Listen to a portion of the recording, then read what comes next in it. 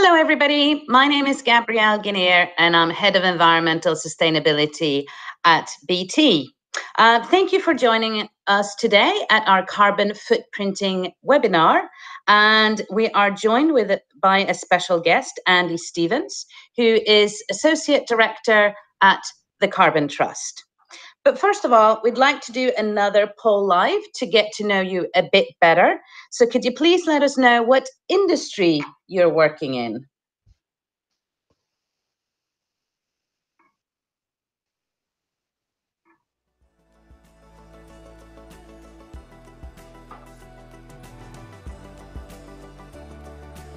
So it seems to me that most people are in the communications industry.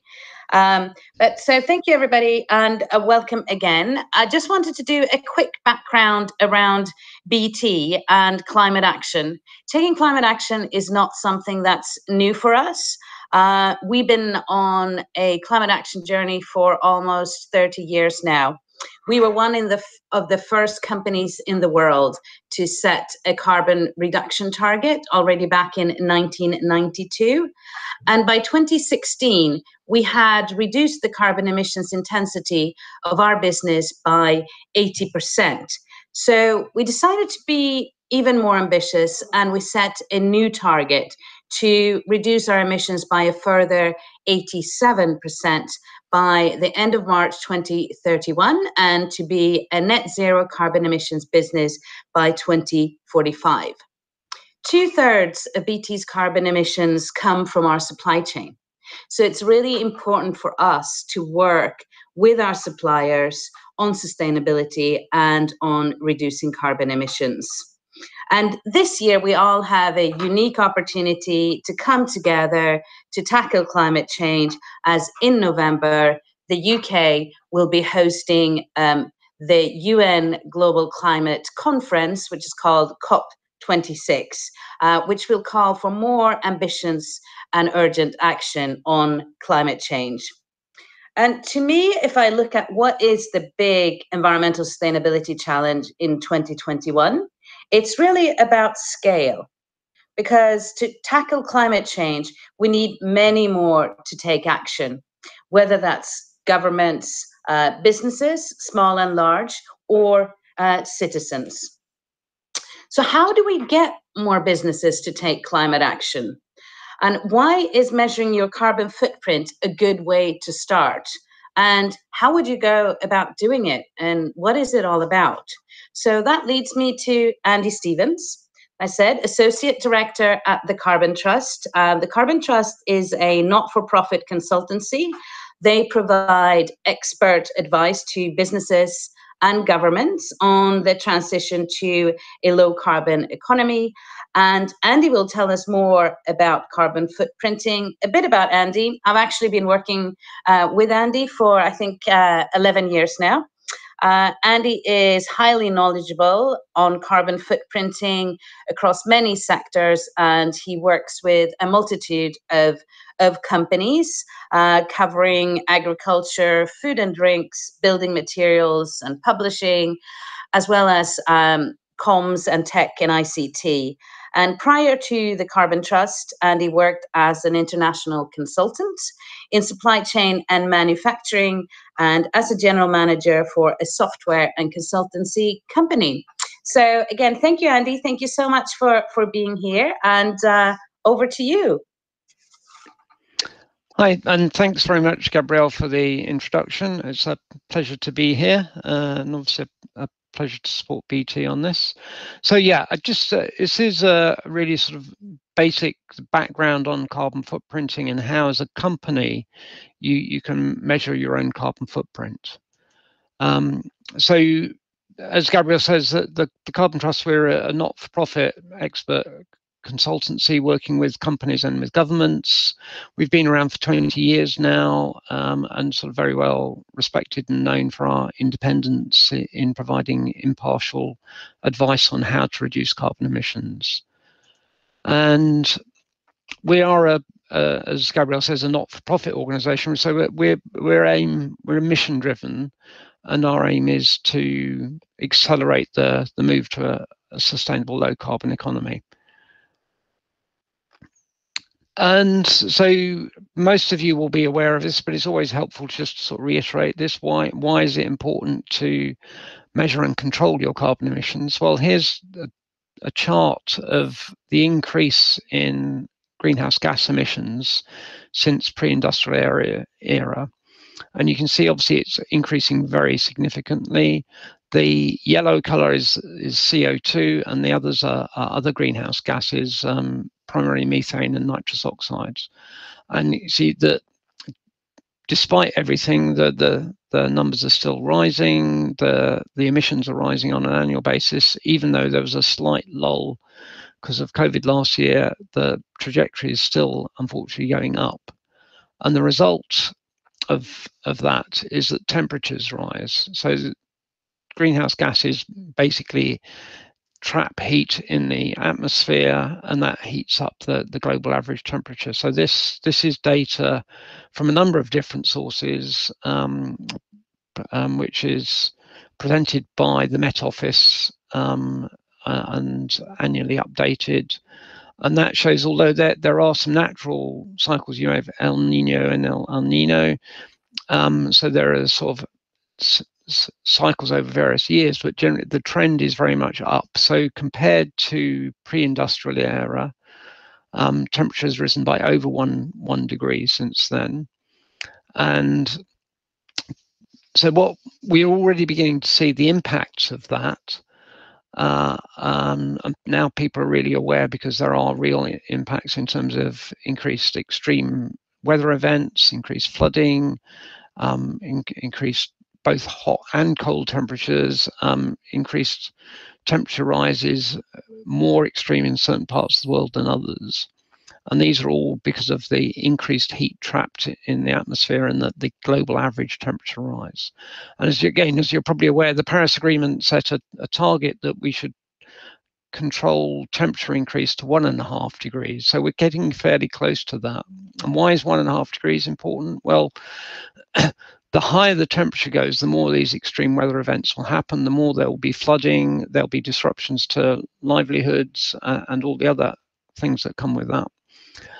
And once you go above 1.5 degrees, there's more chance of some of those activities happening, but also more chance of what are called tipping points, where certainly you get irreversible changes locked in, so it's more difficult to then reduce the temperature rise.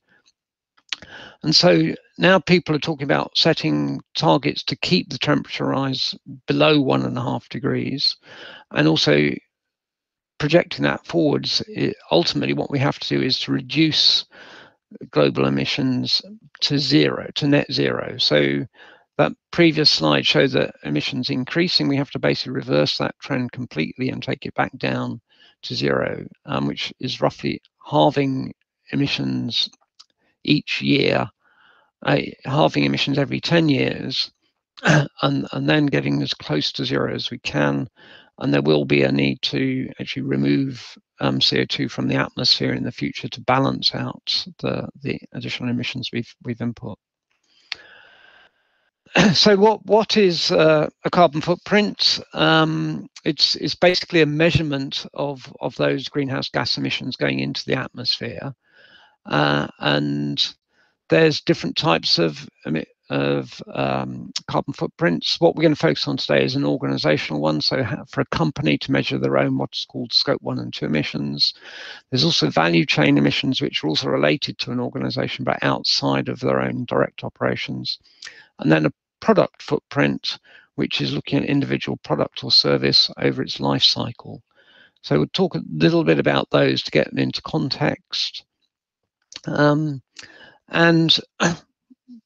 the carbon footprint is the total of greenhouse gases. So CO2 is the most significant one, but there are others. Methane and nitrous oxides are the other two major ones. And then there are other ones which primarily will be refrigerants, such as HFCs, PFCs, and there's also called sulfur hexafluoride. And you add basically all those together, they have different impacts in terms of heating, or what's called global warming potential. And so by factoring those you can add them together and get what's called a CO2e equivalent. So that's a carbon dioxide equivalent value of what the emissions are related back to the reference of tons of CO2 or kilograms of CO2. So we're basically measuring the emissions that are going into the atmosphere, measuring that in a weight of the greenhouse gases. So why is it important to do this? And for a company, and particularly for a small company, you may think, well, our impact's not going to be big. But so what's one of the key things, and that's driven a lot of companies, is to reduce the cost. So most emissions are associated with energy. So using energy, and that costs money. So if you can reduce your energy, then you're also saving money. So that there is a direct sort of business benefit to this, which is really important. And then there's various other things you're helping. If you're reducing waste, you're not creating emissions in the first place. And you can optimize your supply chain and identify areas to improve products. And more as people are aware of this, there's sort of future risks both about supply of energy, I guess, and the future costs of energy. So if you can more aware of that and manage that, you can manage any future risks. There is increasingly current legislation that is companies need to report in certain ways, certainly larger companies, and some of that legislation will also affect smaller companies, and in the future is more likely to. So it's important to sort of be aware of that, and if you're already doing this, then you won't get caught out by any future changes in legislation. And the last point there we have to influence. So obviously a lot of people do this to be able to say to their customers that, look, we're taking this responsibility seriously, we're measuring our carbon emissions and we are trying to reduce them. Also, your customers, larger customers particularly, may be asking you for specific information around this and what actions are you taking to do. And so it's sort of part of a reputation, but it's also responding to outside questions from external. So it's becoming much more common. Larger companies, it's becoming sort of almost like the norm that in their annual report they'll publish carbon emission report each year. And for smaller companies, this is also becoming common as well. So you get into sort of the slightly technical details of carbon footprinting, just so you've got the idea of it, and then how you actually go about calculating it. So the greenhouse gas protocol, which is the de facto standard that most companies use for measuring their carbon emissions against, defines 3 scopes: scope 1, 2, and 3. And scope 1 is what are called the direct emissions. So that's emissions that you release directly into the atmosphere from your own facilities or your own assets. So that could be in an office building. If you're heating that using gas, when you burn the gas, that releases CO2 into the atmosphere. If you're at a factory and there's some sort of processes, which furnaces again, which use gas or some other fuel, which fossil fuel, which burn and then release CO2, or there may be some specific processes which release greenhouse gases. And then there's company vehicles, so fuel used to run company vehicles, so petrol and diesel. Again, when that burns, it directly releases greenhouse gases, primarily again CO2 into the atmosphere. Then there's also, under this category of scope 1, there's what are called fugitive emissions. So those are basically greenhouse gases which escape into the atmosphere, and primarily those will be refrigerants. So anything which uses refrigerants, there may be a small leakage, and annually you may go around and top that up. So those are where those refrigerants are leaking into the atmosphere, then they're directly going into the atmosphere. So that's scope 1, emissions that you're responsible for that go directly into the atmosphere. Scope 2 are also ones that are directly within your control and directly relate to your operations, but the emissions don't happen at within your facilities. But sort of the most common example is electricity. So you buy electricity, you use the electricity, but the emissions to create that electricity are actually generated in the power station. So they're called Scope 2 or indirect emissions. And electricity is the main one. That there's also if you bought in steam or heat, which is less common in the UK, but there may be some industrial processes where you do that, or maybe in some cases where there's district heating systems where you actually buy heat via steam or hot water. And so what we're going to focus on today is the Scope 1 and 2, because that's what relates directly to a company. But for completeness, Scope 3 is what also called value chain, or also called upstream and downstream emissions. So that relates to any emissions that are outside of your direct control, but a part of your activities. So the main ones are what's called supply chain emissions. So anything that you buy, the emissions used to create that, a part of that, and anything that you sell, if that also has emissions downstream. So if you sell a product which uses electricity, your customers, when they use that product, will be using electricity and so generating emissions. There's other categories, so the categories are listed there. So one of the more common ones that people are aware of is business travel. But as you see, there in total there's 15 categories. But we're not going to focus on that so much, but it's important to be aware of those, because quite often they can actually be more significant than purely Scope 1 and 2 emissions.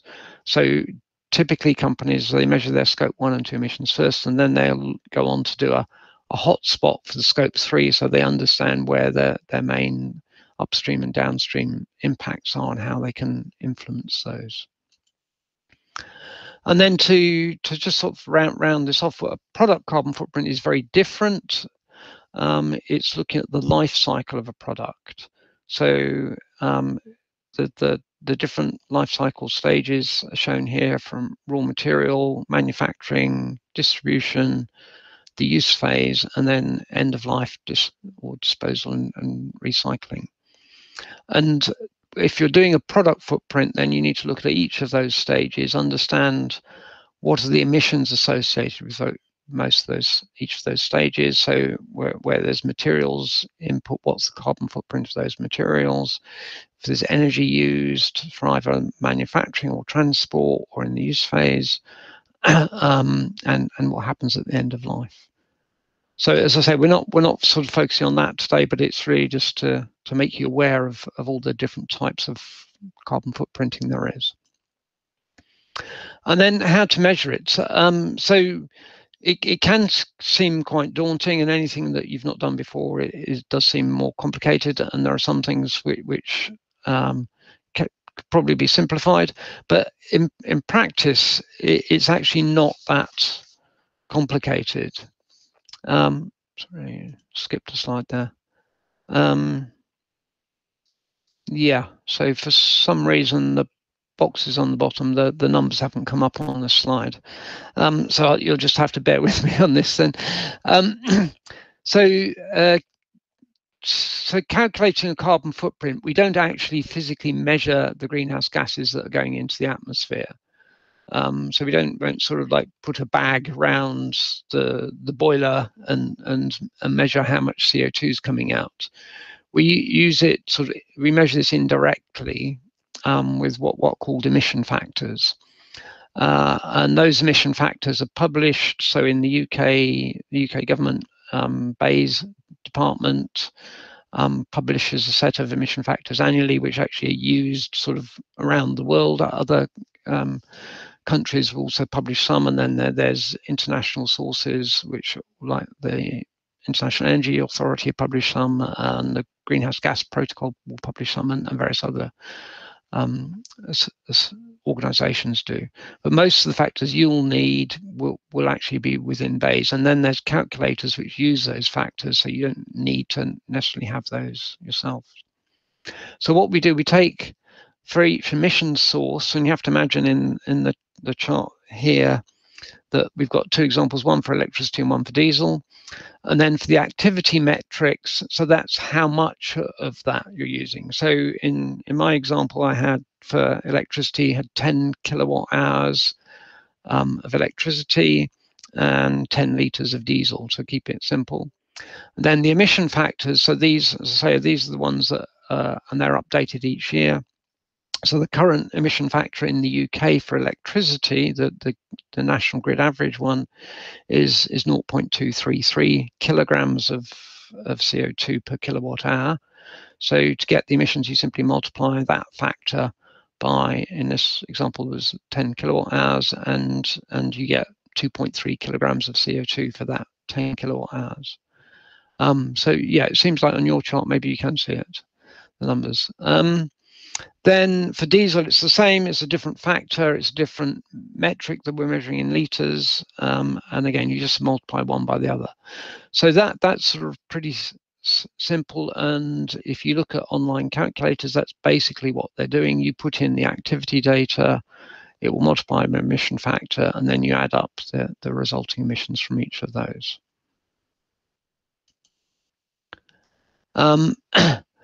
And then, so how do we apply that to scope 1 and 2 footprint?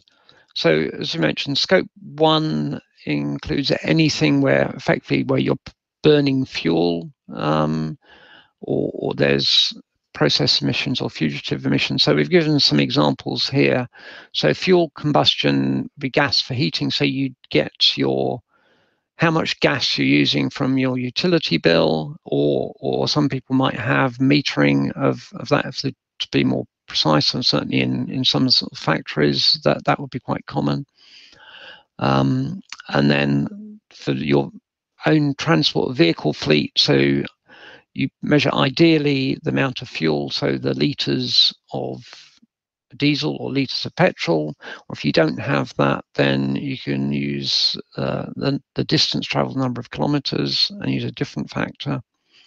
And then if you have process emissions and fugitive emissions, so process emissions would be typically emissions in a factory, so not necessarily relevant for an SME, but cement works, the process of making cement releases CO2 into the atmosphere. The process of making steel also releases CO2 into the atmosphere. Some other processes similarly have some emissions created from the process. And then, as I mentioned previously, refrigerants are a common factor, and as the refrigerant gases have a very high, what's called global warming potential, so they're very high heating impact compared to CO2, even a small amount of refrigerant can give quite significant greenhouse gas emission.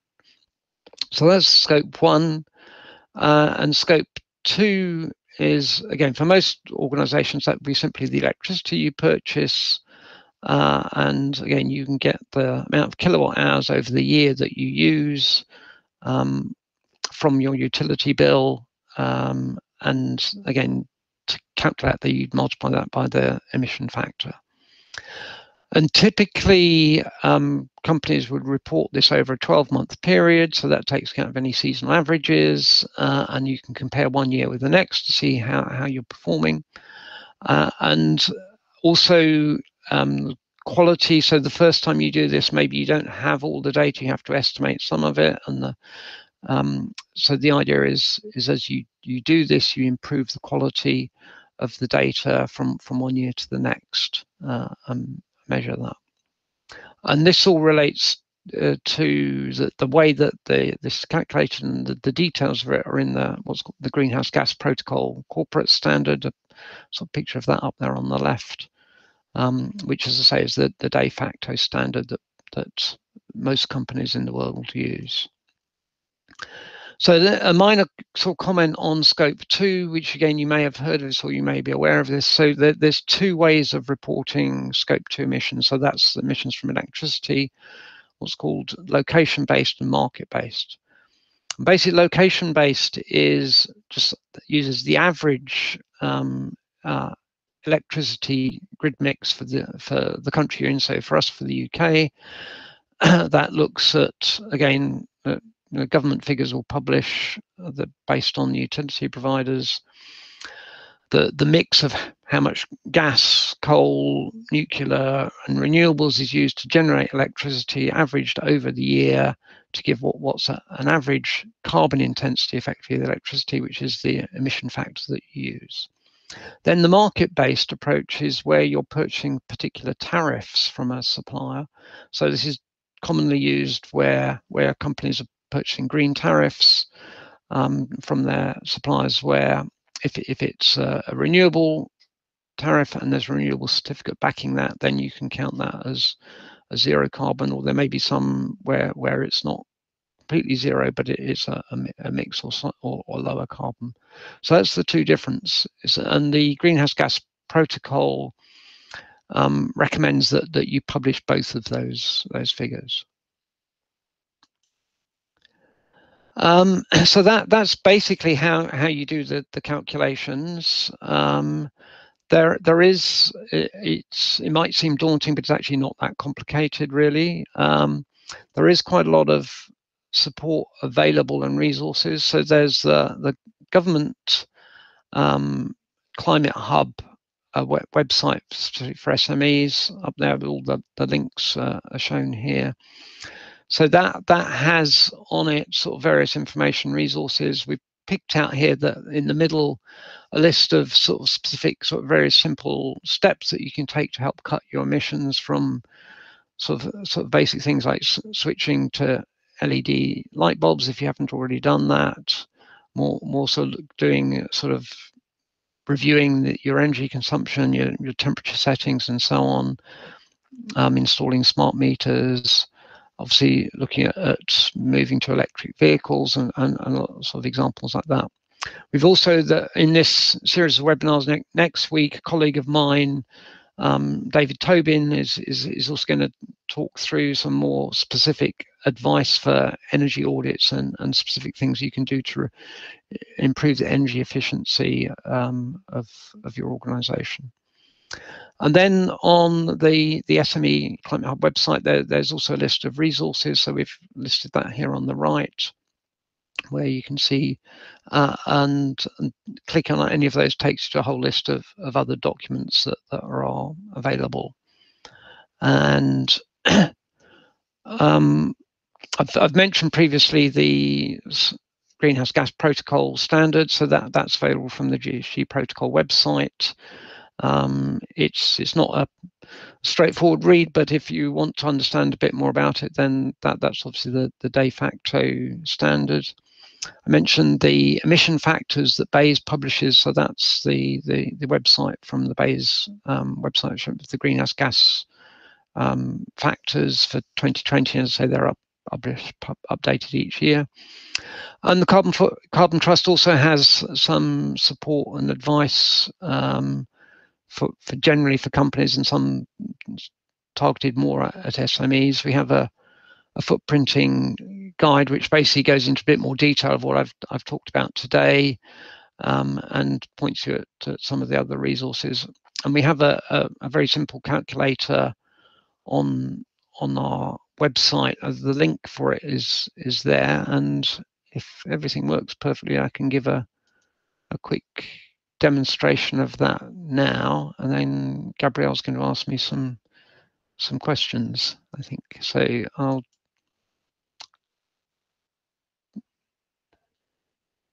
just show that screen. We can't see it yet, Sandy. No, it's just coming up. Yeah. So is that showing? Yeah, it's showing. Yep, that's good. Right. So this is the website. There's a column that tells you a little bit about it. The fuel consumption, energy consumption, and air conditioning are the main things that you put in. You click on this button here, and it takes you to the footprint calculator. You put in your name of the company, which can be anything you like. So we could just put it company A, if I could spell.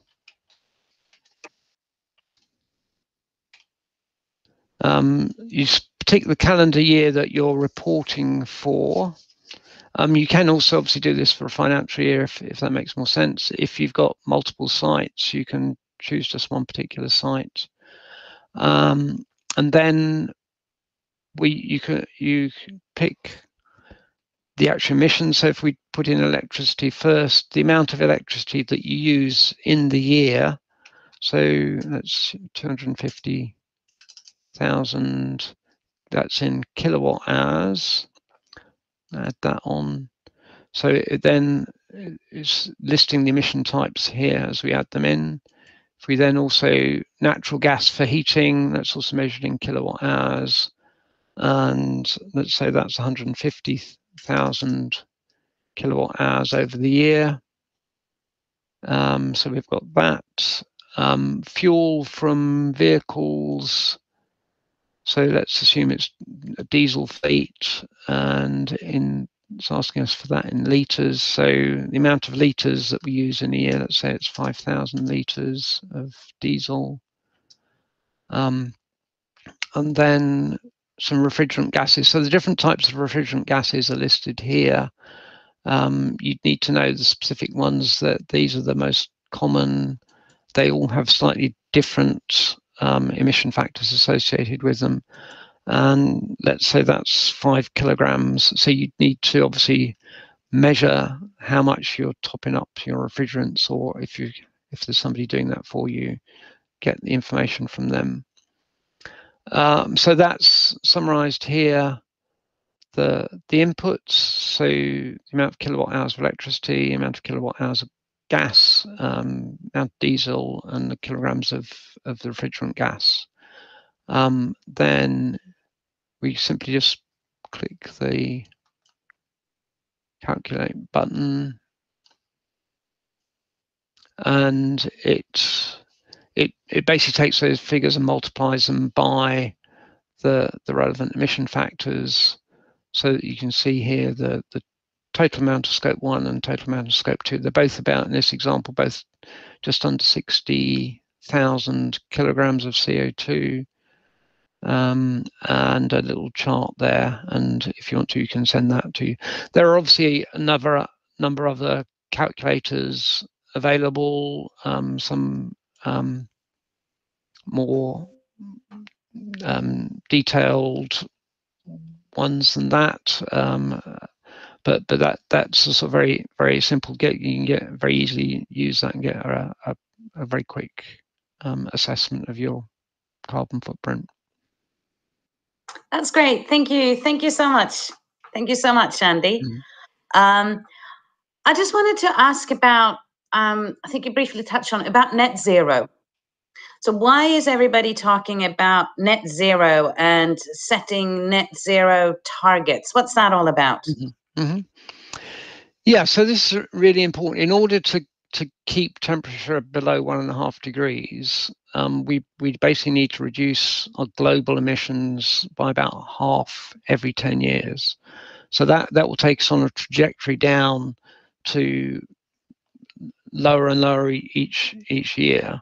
And ultimately, what we need to do is to get to zero emissions. So we need to reduce as much as possible emissions from fossil fuels and then get to net zero. And what the science is telling us is that if we follow that sort of trajectory and aim for net zero by about 2040, 2050 globally, then we can keep emissions temperature rise below 1.5 degrees. And that's a huge challenge, but it is actually possible, and already sort of governments are setting targets around that. So the EU and the UK both have net zero targets. A lot of companies now, obviously, BT has a net set a net zero target a number of years ago. A lot of companies are setting targets, so that's sort of driving their behaviour and saying, then force them to look at their emissions, sort of understand how can I reduce my emissions, and what do I need to do? Do I need to switch to renewables? I need to replace my vehicle fleet with electric vehicles and so on. So that will then drive behaviour to get to that net zero target. And it's being very much, there's a big push behind that from the United Nations this year, leading up to the COP conference that you mentioned in the introduction. So encouraging companies, both larger companies, smaller companies, cities, governments, to all set net zero targets. And there's a number of organisations, including SME Alliance, which are working with different sort of organisations to encourage companies to take up and pledge to net zero targets. So I guess, so the UK government has a net zero by 2050. BT has a net zero target by 2045. To me, what's really important is that companies start setting these targets, because so many things are going to have to change for us to get to net zero. So if I look at a company like BT, our biggest challenge is going to be decarbonising our fleet. Together with Openreach, BT has the UK's second largest commercial fleet with about 33,000 vehicles. And we really want to accelerate that push towards electrification of vehicles. And to do that, we need policy support in terms of reaching price parity on electric vehicles and having the national infrastructure of charging points. So to me, it's so important that companies come together and send these kind of market demand signals saying that we want this to happen, which I think is what we've seen, for example, on renewable electricity, whereby just saying to electricity providers, we now want to purchase renewable electricity, and that's it. Then they have to start investing in helping supply that.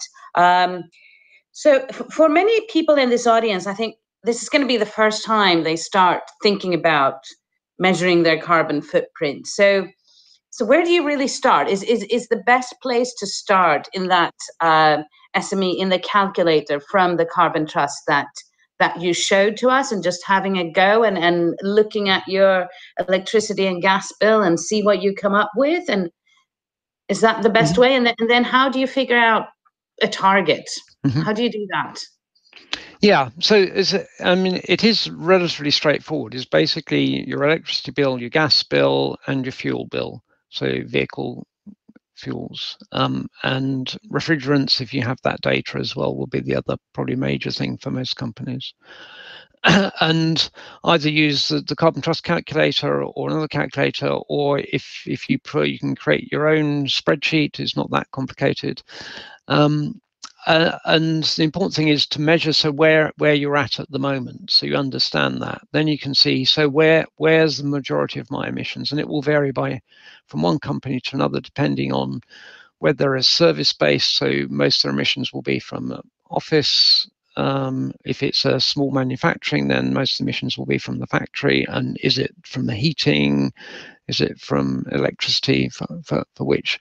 So that then to set a target, the simplest. Again, science-based targets can be sort of overcomplicated, but a simplest way of the exponential roadmap, which I know BT are also part of, has sort of very much simplified this and saying simply halve emissions every 10 years. So you take where your emissions are now, in 10 years' time, you need to halve that. So what do you need to you as an organization? What can you do to do that? For a lot of companies, like BT have done, switching to renewables is one of the probably the easiest things, the first things that you can do. Electrification of vehicles is really important, but as you say, there are challenges. So the more companies that are doing that and demanding that happens, that the infrastructure's there, that's better. So in Norway, it's becoming where there has been big government incentives. Like half the cars in Oslo are now electric vehicles, and the countries have set targets a number of electric vehicles. So that will be important. It's more challenging if you've got heavy goods vehicles that there isn't the commercial vehicles available at the moment. But if you're planning over 10 years, you need to look at how often am I renewing my vehicle fleet, and even if it's a small fleet, that's still important. So it's looking at the very practical actions. What can you do? The obvious thing always is energy efficiency. So we always say, so the best way to reduce your carbon emissions is not to emit them in the first place. So so the negawatt, some people call it. So not actually, and a very simple example, if you haven't already done it, switching from lights to LEDs saves an awful lot of electricity. It gives you a payback within a few years financially, and it reduces electricity consumption significantly. So there's some very simple things, like there's more complex things around replacing your boilers or looking at better insulation and things, which will also help. Yeah, no, I would agree with energy efficiency. I mean, that's certainly something that we've seen at BT, and which has been a big driver for the company. So obviously we do use a lot of electricity, considering all our buildings and networks and data centers, but we've saved around 358 million pounds on our electricity bill since 2009-10. So that's a massive saving for us, just by starting to look at, where's all the electricity going, and how can we reduce that. We have a question from Emily about how often should I measure my carbon footprint. So I guess you start, as you mentioned, Andy, by looking at the baseline and understanding where you're at. I know at BT we publish our carbon footprint and go through all the numbers on an annual basis. But what's your view on that, Andy? Yeah, I mean, measuring carbon emissions is basically carbon accounting. And so in lots of ways, it's similar to financial accounting. And for most companies, they report their finances once a year in their annual report. But that doesn't mean it's just a one-off exercise. You're actually measuring it continually through the year. And typically you're doing it on a monthly basis for most companies. So similarly, it's good practice for carbon accounting to do the same. You would sort of review it on an annual basis, compare one year with the next, and also there are obviously seasonal differences between summer and winter in terms of heating, and different businesses have different seasonalities. So it makes sense looking at a yearly basis. But to keep track of it, again, it's very simple to collect the electricity bill each month, and the gas bill each month, and the amount of diesel, petrol that you've used each month, and just keep track of it on that basis. Then you can see where it's going, and it becomes part of the business practice to collect that data and measure the carbon footprint. And that's typically what most companies will do. So they'll measure it on a monthly basis and report it on an annual basis. Yeah, no, that makes sense. So why is everybody all of a sudden starting to talk about carbon footprinting? What's, I mean, Andy, you and I have both been doing this, for a long time now, but all of a sudden everybody's talking about it. What is happening?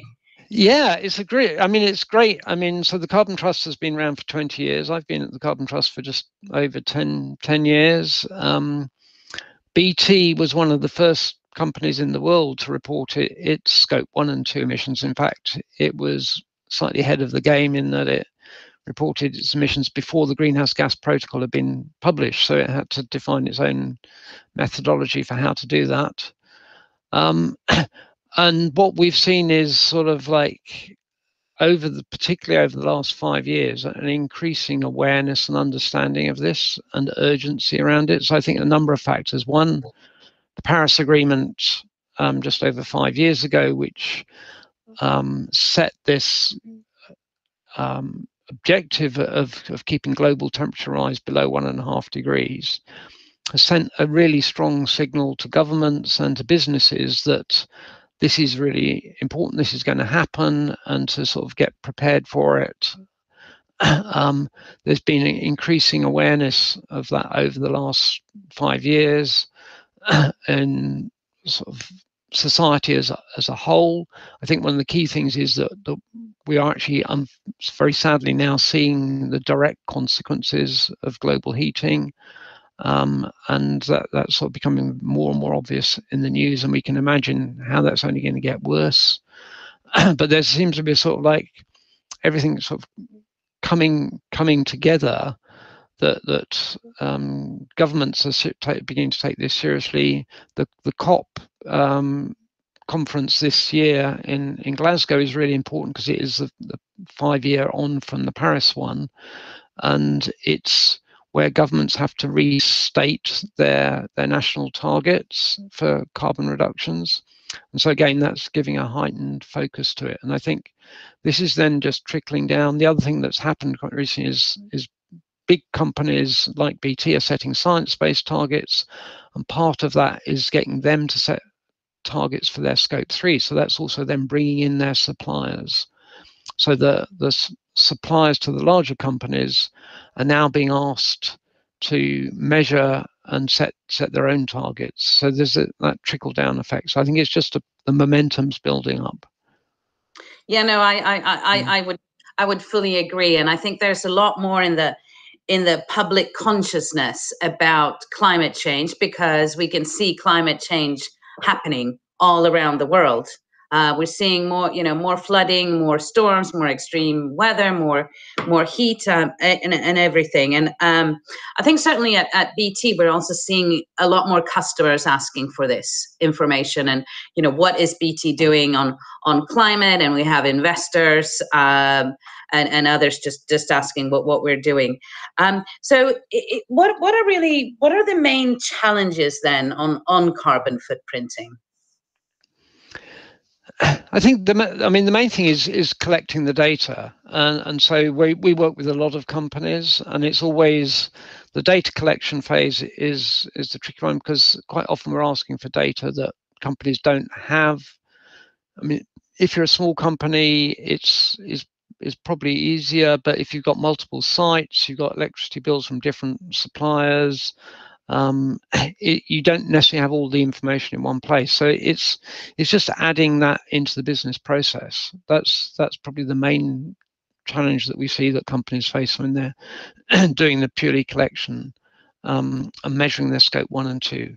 Going on to measure scope 3 is more complicated because it involves a lot of other sort of looking externally outside of your direct operations and collecting additional information and talking to your suppliers and talking to your customers. So that is really important because it builds up a bigger awareness of how you as an organization, what your total carbon footprint is. So is this, taking climate action and looking at reducing my carbon footprint, is that going to cost me money? It's a very, very good question. So people always assume that doing something for the environment means it's going to be more expensive. So the really good thing is that in a lot of cases, it's not going to. So saving energy reduces your carbon emission and reduces your costs. There are, obviously, as there's more sort of compliance issues coming down the line, that companies will need to have the resources to actually do that. But again, that would be like any other thing that you have to produce annual financial accounts each year. You don't say, well, this is costing me money to have the accounts audited each year. That's part of doing business. And moving to electric vehicles over the long term, the costs of running electric vehicles is a lot lower. Both the maintenance costs and the energy costs are much lower than from internal combustion engine vehicles. But obviously at the moment, the capital cost is putting off some organizations from doing that switch, and we're hoping that with government incentives and as manufacturing gears up, that those costs, those capital costs, will come down. Okay, so final question, Andy. Any particular advice and kind of encouragement for small businesses starting on this journey? I think just get on and do it. It's not that difficult. Hopefully, we've shown you it's not really complicated. I mean, the other thing which I've also noticed as a big change in the last 5 years as well is that companies always said, well, it's good because we also then engage our employees, and that's really good. I mean, that's becoming more and more important. That thankfully the younger generation really do understand this, and for them it's really important that the company they're working for is doing the right thing. And most companies that we work with, they find that they're getting real sort of lot of support from employees to help with this. So it not only does it not cost you very much, you've got a sort of a willing support there of your own employees to help you with this, and they actually will probably be pushing you to do this. Well, that's great. Thank you so much, Andy Stevens, Associate Director at the Carbon Trust. Thank you again for joining us today. And thank you, everybody else in our audience. We really hope that you learned something new. Please reach out to us on social media and let us know how you enjoyed today's session. So, as I said in the beginning, I think this year is really about building scale. And my hope is that we're going to get many more small businesses involved in taking climate action and in looking at carbon footprinting. So to help small businesses across the UK take the first steps, we're encouraging you to sign up to the SME Climate Commitment. As Andy mentioned, you'll find more by visiting the UK Business Climate Hub, which is an initiative set up by the UK government, and that's designed to provide guidance to small businesses on setting net zero target, measuring emissions, developing climate strategies, and as Andy mentioned, what are some easy steps to reduce emissions? We also ask you to spare a moment to complete our super quick feedback poll that is on the screen right now, so we can keep improving these events for you. If you want to rewatch the session, I think you will have seen there was a YouTube link that was posted in the Q&A. And as Andy mentioned, our next BT Climate event will be on the 22nd of June at 10:30, where we will be with David Tobin from the Carbon Trust and discussing energy audits and guidance for small businesses around that. So there will be a registration link in the chat as well. And thank you all so much for joining us today, and see you soon again. Thank you. Bye-bye.